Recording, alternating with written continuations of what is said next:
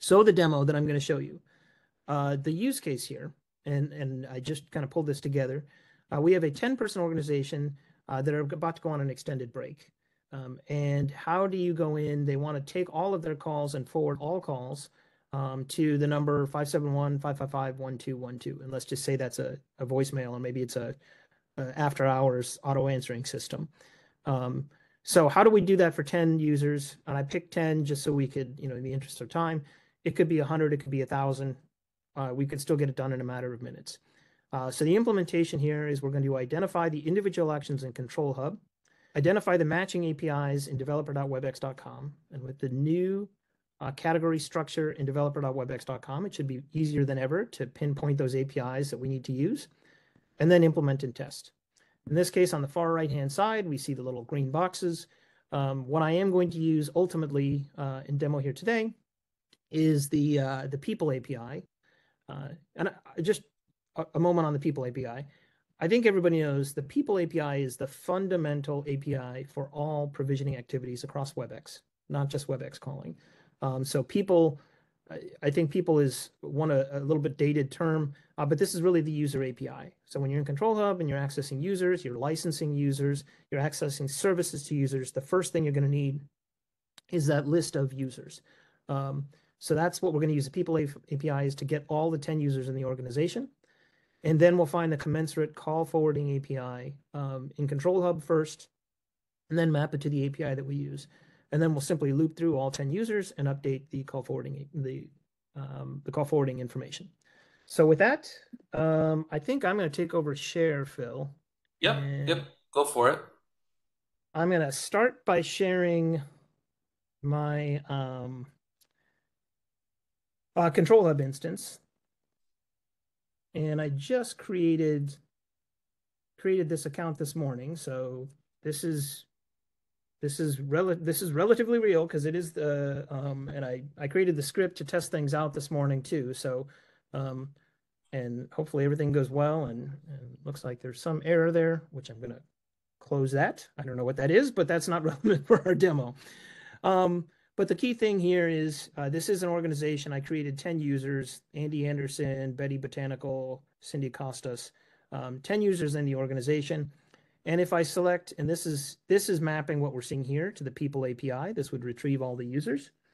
And within the calling tab of each individual user, there is a section down here below that is call forwarding. And in the case, this is Andy, but all the users are the same. Call forwarding is not turned on for the individual user. So what we need to do is we've identified the actual transactions. In this case, I would come to call forwarding, and I'd select all call forwarding all, and I'd set to a number. But we're not going to turn that on until we use it. We're going to use the APIs to turn that on for 100 users. So to do that, I go to developer.webex.com, and I go to the documentation section of developer.webex.com. And I'm going to take this as an opportunity to show the improvements that we've made. First, over here on the left-hand side, you can see where it says WebEx calling beta and WebEx calling. So what's nice about the beta, it's got a guide that gives an overview of how that all works. So it says, how do I sign up for it? How do I get access to the beta program? And then I see all the beta categories and underlying APIs beneath it. So you can see there's quite a few, but previously we had this sort of buried into the same experience with WebEx calling. And under WebEx calling now, well, before we do, you'll see there's WebEx calling for BroadWorks and WebEx calling for UCM. So we've called out the non-WebEx calling products into their own bucket, which I had mentioned earlier. Under WebEx calling, we've got an overview, which talks about how the product works. And I'm going to zoom back out for a second. And you can see it's got the list of all the APIs. We're going to be putting real-time links in here so you can access all the APIs from here. We've got SDK and tools, which I talked a little bit about, but I'll mention, we've got Python scripts and we've got SDK tools and a growing number. If there are SDKs out there that we want to make accessible to the development community, you can use these to go even faster to build the APIs. We're going to have a what's new, not going to have, we have a what's new. So this lists out the what's new and what's coming soon. And it's still work in progress. we're going to be adding our known issues as well. So these are all new parts to the developer.webex.com experience. Love to hear your feedback. For now, if you want to share any feedback, feel free to share that with Joe. And Joe, hopefully you're going to get good feedback and not bad. But I'll let Joe handle the one-on-ones of that. We do have guides and information on how to get started. But let's jump into the reference. If you remember, the two things that we wanted was the users. We wanted to list the users, and that's going to be found under the people API. So here's where we get the people API. So for example, if I wanted to list people, I can come here and I can see an example. I can copy the code. I can generate a curl script or whatever, whatever my development language is. I'm going to use curl for today. I can run this. I can literally run this operation, and I can get the list of all users in my organization. In this case, it's 10. And if you'll notice, it is using a hidden bearer token. I have already taken that token, and I'm going to use that in my script. I'm not going to share it for the larger community here because we want to keep that pretty secure. But that token is this key way to get that information from my organization. So I'm going to use the people API to list all the people. And then under user call settings, consistent with our direction of what we're doing in Control Hub, you can see there is a read call forwarding and then configure call forwarding. The call forwarding configuration in particular is what we're going to focus on here in the next couple minutes. And let me make sure, I'm just going to check my time here. I do have time here, so I'm going to hopefully get this done. And Phil, keep me honest. You can stop me in 5 minutes or tell me if I didn't hit the mark here. But hopefully we're going to get this demo up and running and show you how we can do this in 5 minutes. Okay. So I'm a little old school in how I do things.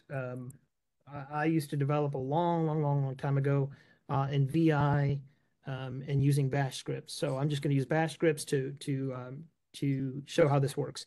On the right-hand side, where it's this elongated view, is where I'm going to show the code view. And on the left-hand side, I'm going to show the run view. So I've got a script here, and you can see it's very simple.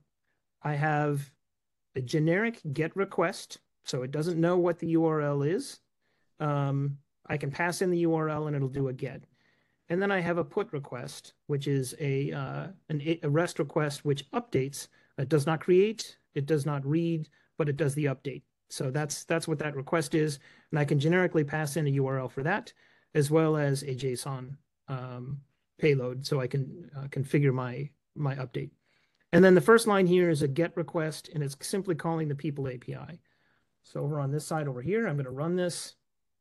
And you can see there's lots and lots of text. This is the JSON. This is the same thing that you're seeing on the developer.webex.com, which I just showed. And I'm going to pipe that into a utility program called JQ, which takes it and formats it into JSON. So all of it was already in JSON, but it just makes it a little bit prettier and easier to see. So that same bunch of text is now in pretty color-coded format. But I can use that same tool to get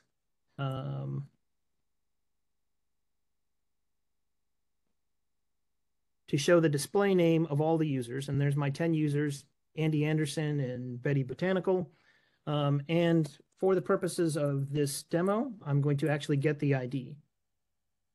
So once I'm going to use this ID to populate the call control API to update the call forwarding. So I'm going to come back to my script over here on the right. And I'm stealing, in the interest of time, a JSON request, which I'm going to pass into the call forwarding API, which basically says I want to turn on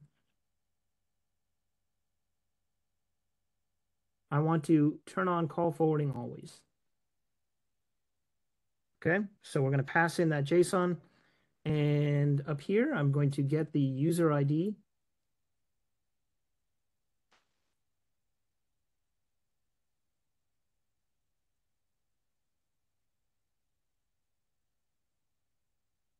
So I'm going to comment this out and just see if this works.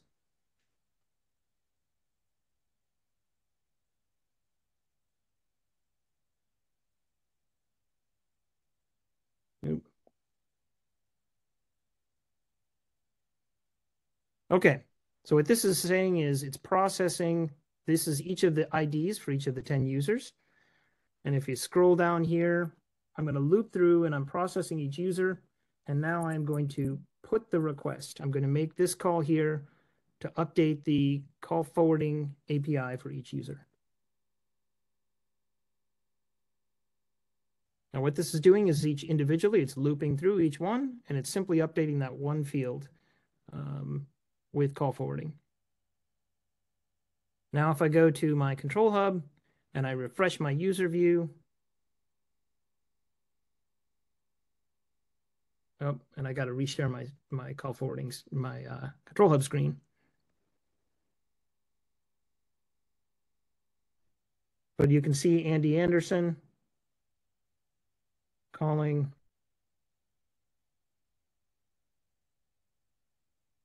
And call forwarding, forward all calls. And you can now see that this is checked for all users in the organization. So I realize this is a rushed view of showing the world of things, but I put this script together. I got up this morning, spent about 20 minutes putting it together, and I was condensed it down here for a 5-minute view. But you can see if I wanted to update 100 users or 1,000 users or more, I could do that in a matter of minutes, and it's fairly easy to use. And I just picked out that forwarding all calls, any number of cases you could use to update your call forwarding.